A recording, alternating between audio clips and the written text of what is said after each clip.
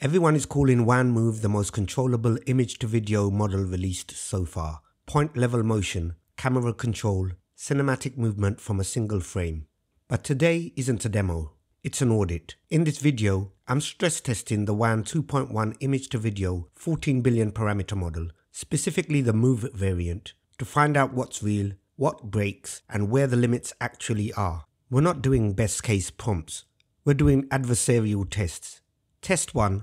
Can we fix anatomy by pinning joints? Zero length vectors and force correction motion at the skeletal level. Test 2. What happens when the text prompts directly contradicts the motion trajectory? And test 3. Can we fake a Hitchcock dolly zoom by driving opposing foreground and background splines without camera hacks? Then I'm benchmarking all this against the time to move, a training-free inference time motion system, to answer one simple question. Is WAN-Move actually more stable? No hype, no cherry-picked clips, all the failures stay in. If you care about how these models actually work, not how they're marketed, this video is for you. Astra will break down the architecture, I'll break down the model. Let's get to it. Hello. Today we are examining WAN-Move, specifically the 14 billion parameter image-to-video model from the WAN 2.1 family. This model distinguishes itself through its architecture. It utilizes a hybrid system combining a diffusion transformer, or DIT, with a specialized 3D causal variational autoencoder. This causal VAE is critical. It compresses video data efficiently while strictly preserving temporal continuity, ensuring that motion flows logically from past frames to future ones without looking ahead and creating artifacts. The Move designation refers to this model's fine-tuning for precise, point-level motion control, achieving state-of-the-art results in dynamic scene generation. While the native resolution is 480p, the coherence is high enough that it upscales effectively to 720p or 1080p using standard workflows. Now for the implementation. We are using Kijai's WAN Video Wrapper, which streamlines the loading process in Comfy UI. For the downloads, you have two primary paths. If you are running a high VRAM setup, like an RTX 4090 or 5090, use the FP16 or BF16 diffusion model linked in the description. This preserves the full dynamic range of the motion weights. For most users, the FP8 scaled version is the efficient choice. It significantly reduces VRAM usage with negligible quality loss. You will also need 3 auxiliary files. First, the UMT5 XXL text encoder. Second, the proprietary WAN 2.1 VAE. And third, the Clip Vision H model, which is essential for the image-to-video conditioning. Place these in the respective folders as shown in the notes. Ensure your Comfy UI is on the latest nightly build to support the native node structures required by the wrapper. That is the technical overview. Back to you, Manny. So this workflow that I've adapted from Kijai's is available on my Patreon. It is available for free, and while you're there, you'll find lots of other free resources, including the time to move workflow. I have other paid Patreon plans where you can grab lots of other resources that I'm continually updating. And I just want to take this moment to thank my Patreon supporters and to let you guys know that there'll be plenty more coming soon, such as some Comfy UI courses that will be exclusively just for the Patreons. So once you've downloaded the workflow, drop it onto the canvas. I've created a notes box on the left-hand side where you can download all the models from. So take a look and make sure your models are placed in the correct folders and selected in your model loaders. Guys with lower VRAM can swap these out for GGUF loader nodes and use the GGUF models. Otherwise, most people will be able to use the FP8 version. I'll be using the FP16 full precision, and we will be performing a series of tests.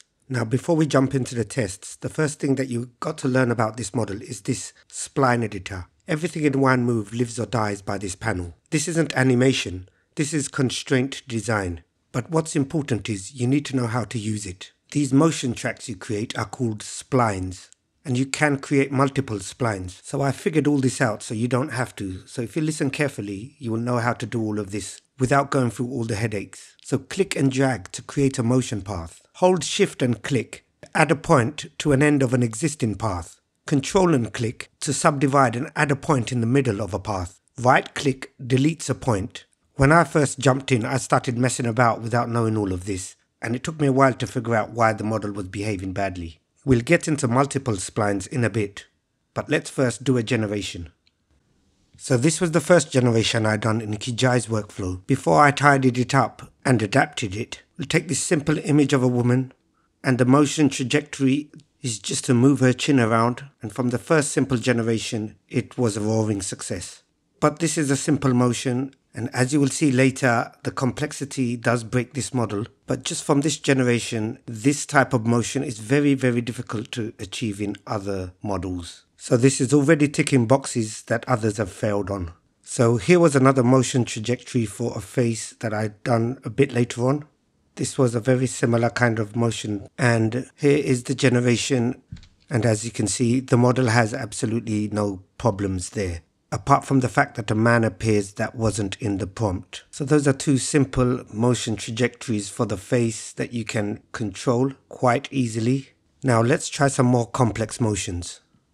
So here I'll load up this image of this girl, and again what I'm after is this head movement. We're going to keep it simple for now. We're going to use a single spline, and we want her to just move her head, snake it down towards the ground in a kind of dance style. And the prompt here is the girl moves her head around as she performs a snake-like dance movement with her body. So I'm using the FP16 model and clip, and I've got a 1280p by 720 generation. I'm just going to change the Chinese negative prompt to an English one so I know what it says, because my Chinese is not that great, you know. And let's run the workflow. So the generation, let's start there, took 332 seconds, which is just over 5 minutes. But it was for a total of 121 frames at 1280 by 720 resolution. This is the generation, what it produced. Now as you can see, something's gone terribly wrong here. The motion is there, we've got the motion, but there's some ghosting. The motion is not as natural. The control is causing it some problems. So I'll just change the prompt a bit and I'll rerun the workflow. So I'll add she is squatting, but here is what the second one produced, and it's actually gone completely wrong. So this test really failed to produce the right outcome. It's completely missed the head, and it's using the background for the trajectory motion, and the hands have been terrible on both these generations. But let's move on to something else. So here I'm going to load up this image of this beautiful happy woman with her hand in the air. So I run and immediately cancel to load this up into the spline editor. You have to make sure that you've already set your generation size, because if you change this afterward it will mess up the whole spline editor. The positionings of your spines will end up all over the place. So here I'm going to set up the splines for this lasso motion. So I want the girl to mimic a lasso in the air. So once I've set up my spline, I will have to write a prompt, and the prompt is the young woman moves her hand as though she is spinning up a lasso. So from the splines I think you get the idea. What we're hoping for is that she spins her hand in the air like a lasso.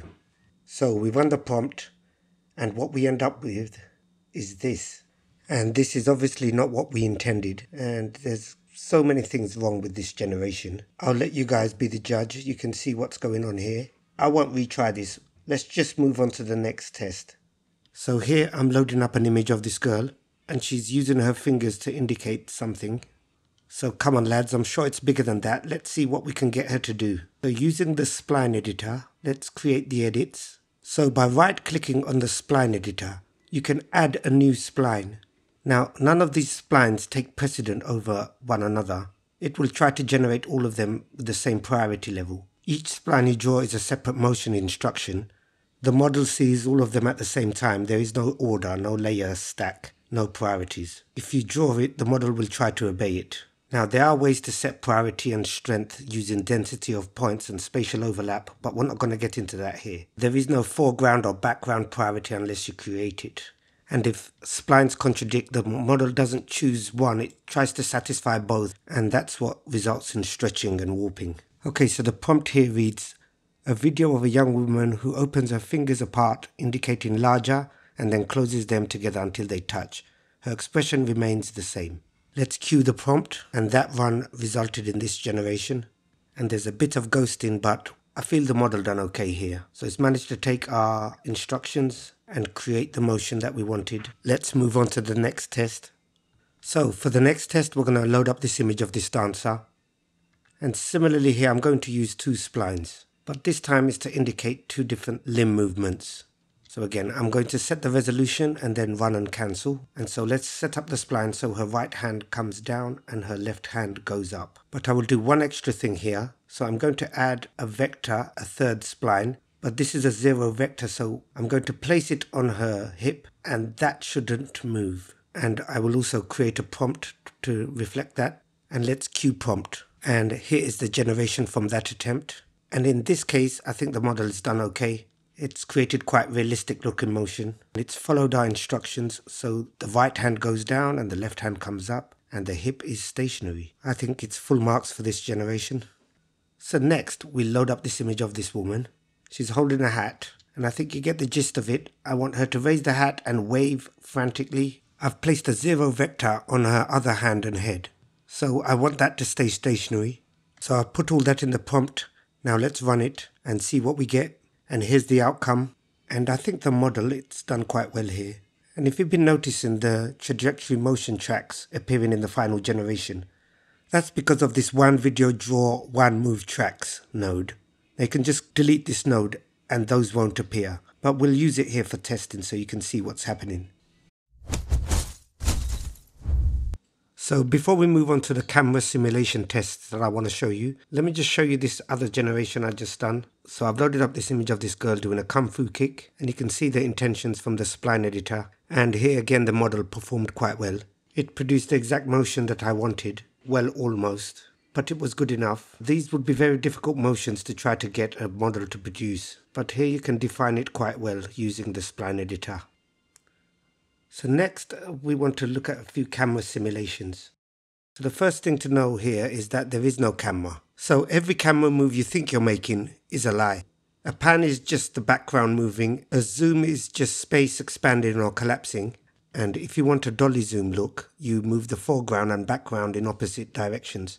Let's test a couple of these camera movements. So here I load up this image of this car, and for the first test we want to zoom out. Now to zoom out, the vector must point inwards. So in other words, the point in the picture moves inwards as the camera zooms out. I've written the prompt to reflect that, and let's do the prompt. And here's what we get from that generation. And one thing to notice is the zoom does work, but the vehicle seems to be moving. Now we didn't put anything in the prompt, and honestly every prompt could be better, but I'll still give this a pass.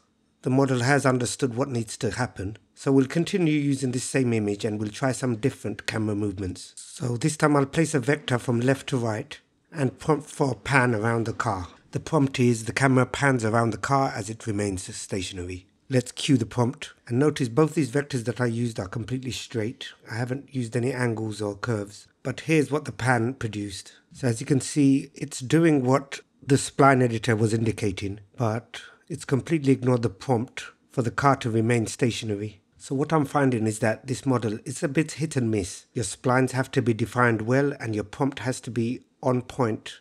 I will run this one more time just with a stronger prompt to see if we can stop the car from moving. So I've added something to the prompt. It says the car should not move and remain at rest while the camera pans around the car, showing it from a different angle. So let's run that and see the prompt adherence of this model. And so here is the generation, and as you can see, it's not listening to a word I'm saying. I might as well be talking to a brick wall. So why aren't you using a 0 vector? You're probably shouting. So let's do that. I will place 2 0 vectors on the vehicle itself. I have placed 2 here. One has disappeared for some reason, but it's there. Let's run the model with the same prompt, but this time with a 0 vector in place. And here's what we get, and I was kind of expecting this, to be honest. So the vehicle remains stationary in the center. The entire scene is moving, so creating the motion of the car sliding across the surface. So for this type of motion, I have better workflows. I have a Uni 3C workflow for my Patreons. That's in the paid tiers. And that workflow can do something like this. So if you want that workflow, that is on my Patreon too. So for the last test for this model, I want to show you the dolly zoom effect. Now, this is where we use opposing direction spines in the foreground and the background to try to create an effect like a dolly zoom. So here I'll load up this image of this person in the mountains, and I'm going to set up the splines. Now I'm going to use several splines for this, because I find this works best. And so these splines will be angled radially outwards towards the corners, And I'll also create 2 at the top, radially inwards towards the center. And the character and the midground, I will place 0 vector splines. I don't know why they disappeared, but they are there. And frankly, I'm going to just ignore the prompt. I'm just leaving the prompt as it was. Still with the car and the camera motion. With all these constraints, I don't think it can do anything with the prompt. Let's run the workflow and see what we get. And this is the great thing about this model, that you can do stuff like this, because this is an absolutely amazing shot and a dolly zoom effect created just from these constraints. I will let you guys be the judge of this one. Let me know your thoughts in the comments. So where does that leave one move? So it's not a magic bullet. Prompt adherence is weaker than some newer video models, and you will get odd generations if you over-constrain or rely on language alone. But that's not what this model is for. One move isn't a prompt-first system, it's a control-first system. When you treat trajectories as optional decoration, results are inconsistent. When you treat them as constraints, the model becomes predictable. This isn't a replacement for prompt-driven video models. It's a different instrument. Use it when you need determinism, when you need repeatable motion, when you need something to stay still or move in a way language can't describe. Used correctly, one move earns its place. Used blindly, it will fight you. Like most serious tools in AI right now, the power isn't in the model, it's knowing its limits and knowing when to reach for something else. That's the audit. Now let's move over to the time to move workflow. As promised before, I was going to come back to this one. So let's take a look at this and see what it can do. This is also on my Patreon. This one's free and all model download links are in the notes box. So remember, this one requires a mask and it requires a motion tracking video that you need to create. So the developers do offer a cut and drag app that you can run on your machine using some Python code. I first ran it, I got some errors. I had to go in and start editing some of the code, and I don't expect any of you to do that. But I got it running eventually. I also made rudimentary masks in DaVinci just to try it out, which wasn't easy. But I've seen others using this model and they produce some nice work. But for me, it's too finicky. There's too many issues. Creating a mask and a motion video, it's all a bit much and it's not in the comfy UI environment. But here's the mask I produced and here's the final output. And obviously it's a failure after all my work. Once I did get the cut and drag app running, I did try it again, but that one ended up a mess too. The bottom line with this model after testing it and messing about with it for a while is it's just a lot of bother for not a lot of return.